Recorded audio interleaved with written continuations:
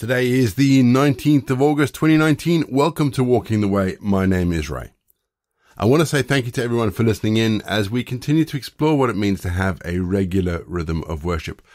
I hope you had a wonderful weekend. We had a really good weekend down here in West Yorkshire. Up here in West Yorkshire, somewhere in West Yorkshire. We had a really good weekend in West Yorkshire. Some time off, some time to catch up. And a couple of really good preaching sessions on prayer yesterday. So I hope that your weekend was as blessed and fulfilled as mine was. If you're joining us for the very first time, let me say welcome. And just let me take the chance to explain that each episode follows a really simple pattern of prayer, scripture, and music. But having explained how it all works, let's start today's leg of Walking the Way with our opening prayer. So let's pray, shall we? Father God, in the meeting of our lives, be the focus of all that we are. In the prayers that we make, in the reading of your word, speak to us, encourage us, remind us that we are forgiven in Jesus. Lord, in the meeting of our lives, be the focus of all that we are. Amen. We're going to have our first piece of music just to give us some time to center our thoughts on God.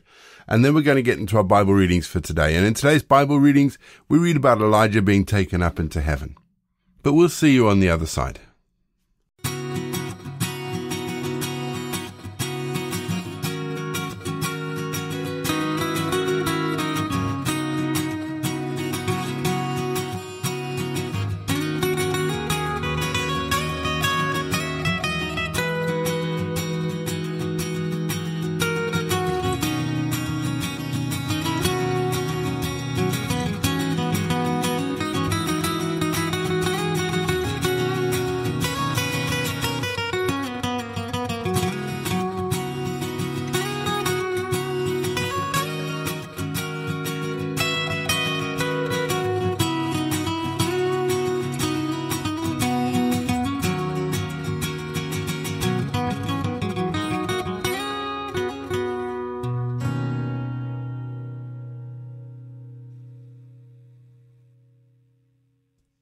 Let's ask God to speak to us through the scriptures this morning.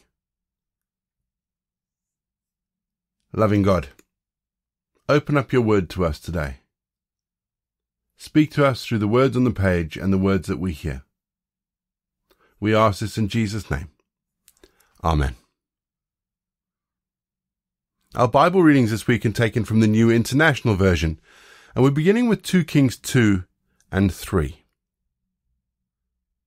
When the Lord was about to take Elijah up to heaven in a whirlwind, Elijah and Elisha were on their way to Gilgal.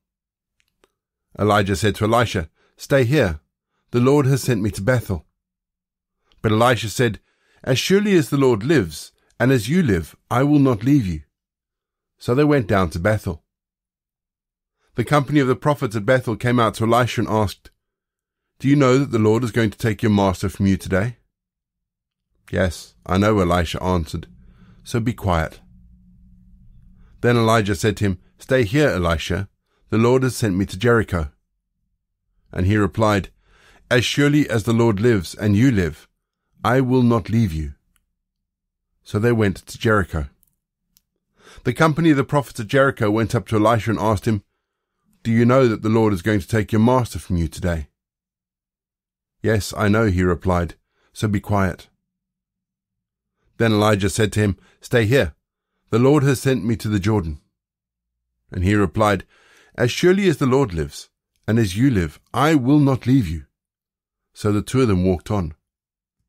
50 men from the company of the prophets went and stood at a distance, facing the place where Elijah and Elisha had stopped at the Jordan. Elijah took his cloak, rolled it up, and struck the water with it. The water divided to the right and to the left, and the two of them crossed over on dry ground. When they crossed over, Elijah said to Elisha, "Tell me, what can I do for you before I am taken from you?"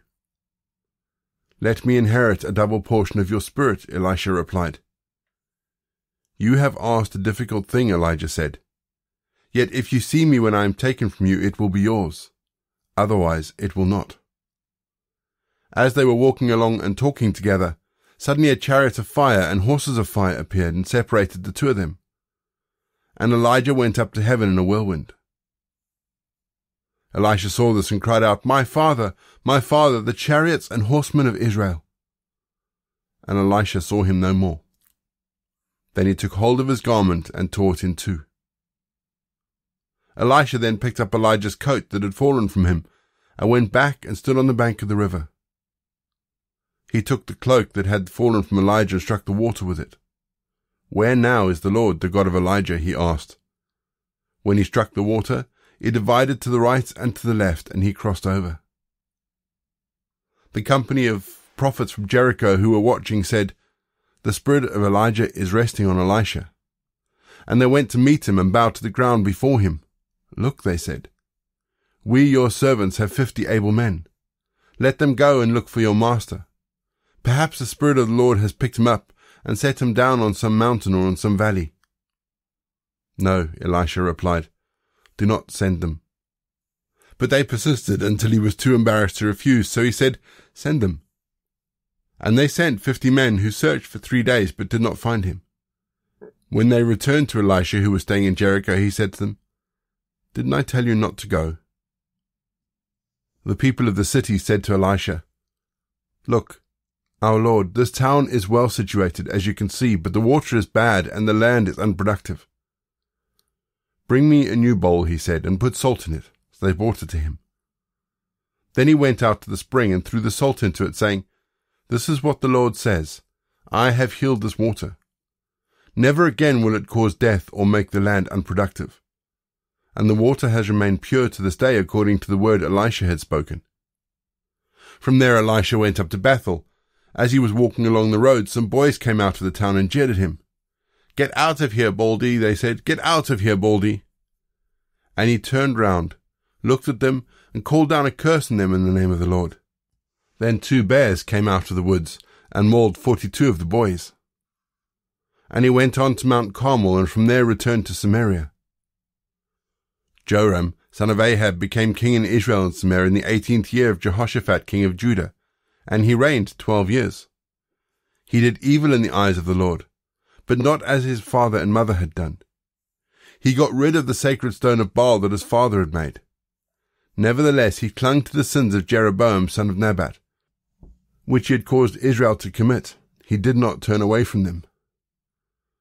Now Mesha, king of Moab, raised sheep, and he had to pay the king of Israel a tribute of 100,000 lambs, and the wool of 100,000 rams. But after Ahab died, the king of Moab rebelled against the king of Israel. So at that time King Joram sent out from Samaria and mobilized all Israel. He also sent this message to Jehoshaphat, king of Judah. The king of Moab has rebelled against me. Will you go with me to fight against Moab? I will go with you, he replied. I am as you are. My people are your people. My horses are your horses. By what route shall we attack? He asked. Through the desert of Edom, he answered. So the king of Israel set out with the king of Judah and the king of Edom. After a roundabout march of 7 days, the army had no more water for themselves or for the animals with them. What? Exclaimed the king of Israel. Has the Lord called us 3 kings together, only to deliver us into the hands of Moab? But Jehoshaphat asked, Is there no prophet of the Lord here, through whom we may inquire of the Lord? The officer of the king of Israel answered, Elisha, son of Shaphat, is here. He used to pour water on the hands of Elijah. Jehoshaphat said, The word of the Lord is with him. So the king of Israel and Jehoshaphat and the king of Edom went down to him.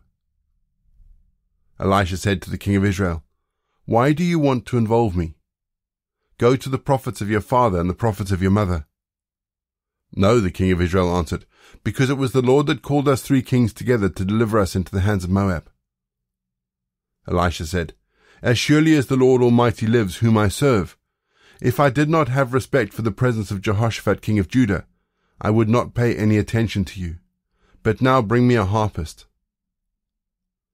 While the harpist was playing, the hand of the Lord came on Elisha, and he said, This is what the Lord says. I will fill this valley with pools of water. For this is what the Lord says, You will see neither rain nor wind, yet this valley will be filled with water. and you, your cattle, and your other animals will drink. This is an easy thing in the eyes of the Lord. He will also deliver Moab into your hands. You will overthrow every fortified city and every major town. You will cut down every good tree, stop up all the springs, and ruin every good field with stones. The next morning at the time for offering the sacrifice, there it was, water flowing from the direction of Edom, and the land was filled with water. Now all the Moabites had heard that the kings had come to fight against them, so every man, young and old, who could bear arms was called up and stationed on the border. When they got up early in the morning, the sun was shining on the water. To the Moabites across the way, the water looked red, like blood. That's blood, they said. The kings must have fought and slaughtered each other. Now to the plunder Moab. But when the Moabites came to the camp of Israel, the Israelites rose up and fought them until they fled. Then the Israelites invaded the land and slaughtered the Moabites. They destroyed the towns, and every man threw a stone on every good field until it was covered. They stopped up all the springs and cut down every good tree. Only Kir-Hareseth was left with its stones in place. But men were armed with slings surrounded it and attacked it. When the king of Moab saw the battle had gone against him, he took with him 700 swordsmen to break through to the king of Edom, but they failed. Then he took his firstborn son, who was to succeed him as king, and offered him as a sacrifice on the city wall. The fury against Israel was great. They withdrew and returned to their own land. Ecclesiastes 8. Who is like the wise? Who knows the explanation of things? A person's wisdom brightens their face and changes its hard appearance. Obey the king's command, I say, because you took an oath before God. Do not be in a hurry to leave the king's presence. Do not stand up for a bad cause, for he will do whatever he pleases. Since the king's word is supreme, who can say to him, "What are you doing?" Whoever obeys his command will come to no harm, and the wise heart will know the proper time and procedure. For there is a proper time and a procedure for every matter, though a person may be weighed down by misery. Since no one knows the future, who can tell someone else what is to come? As no one has power over the wind to contain it, so no one has the power over the time of their death. As no one is discharged in the time of war, so wickedness will not release those who practice it. All this I saw, as I applied my mind to everything done under the sun. There is a time when a man lords it over others to his own hurt. Then too I saw the wicked buried, those who used to come and go from the holy place and receive praise in the cities where they did this. This too is meaningless. When the sentence for a crime is not quickly carried out, people's hearts are filled with schemes to do wrong. Although a wicked person who commits 100 crimes may live a long time, I know that it will go better with those who fear God, who are reverent before him. But because the wicked do not fear God, it will not go well with them, and their days will not lengthen like a shadow.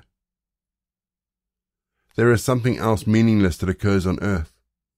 The righteous who get what the wicked deserve, and the wicked who get what the righteous deserve. This too is meaningless. So I commend the enjoyment of life, because there is nothing better for a person under the sun than to eat, drink, and be glad. Then joy will accompany them in their toil all the days of the life God has given them under the sun. When I applied my mind to know wisdom and to observe the labor that is done on earth, people getting no sleep day or night, then I saw all that God had done. No one can comprehend what goes on under the sun. Despite all their efforts to search it out, no one can discover its meaning. Even if the wise claim they know, they cannot really comprehend it. We're going to have our second piece of music just to give us some time to think about the bits of scripture that may have caught our attention. And after music, we'll say our prayers for the day and the time of the year.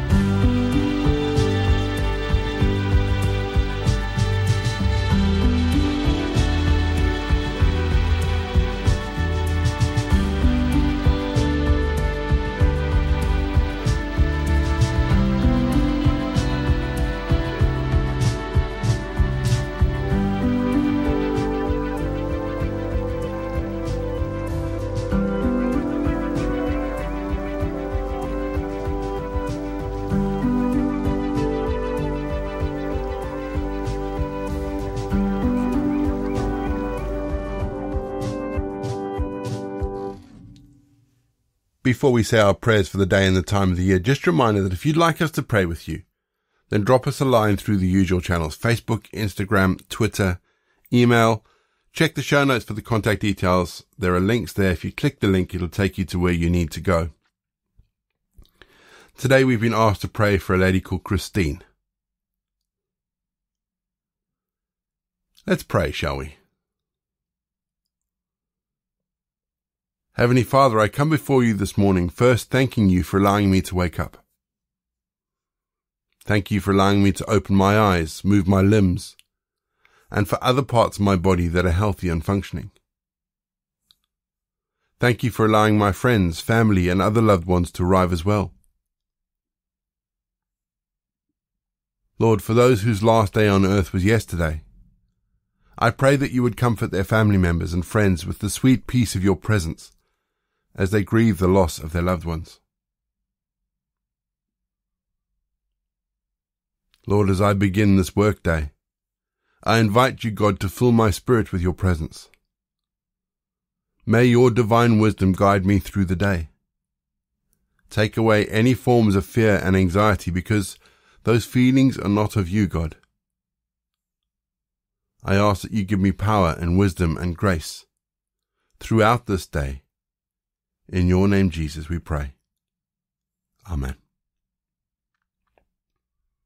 In our prayer for the time of the year, we are, all of us, wonderfully made.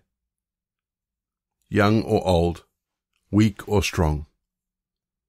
We are able to both receive and give love, to be blessed and be a blessing, to be singers of the angel's song, and point to the one who gives us life. We are, all of us, wonderfully made. So we thank you, Creator God, that you love each and every one of us. And we say together the prayer that Jesus taught his disciples. Our Father in heaven, hallowed be your name. Your kingdom come, your will be done on earth as it is in heaven. Give us today our daily bread, and forgive us our sins, as we forgive those who sin against us. Lead us not into temptation, but deliver us from evil. For the kingdom, the power, and the glory are yours, now and forever. Amen. And the grace of our Lord Jesus Christ, the love of God, and the fellowship of the Holy Spirit be with us and remain with us now and forevermore. Go in peace to love and serve the Lord. You've been listening to Walking the Way. All the details for today's episode can be found in the show notes, including the scripture passages and credits for the prayers and the music. And if you want to partner with Walking the Way, please head to www.givesendgo.com/Walking the Way.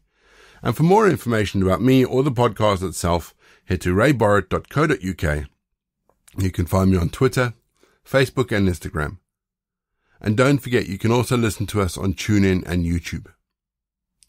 My name is Ray, and so until next time, I'll be here waiting as we continue walking the way.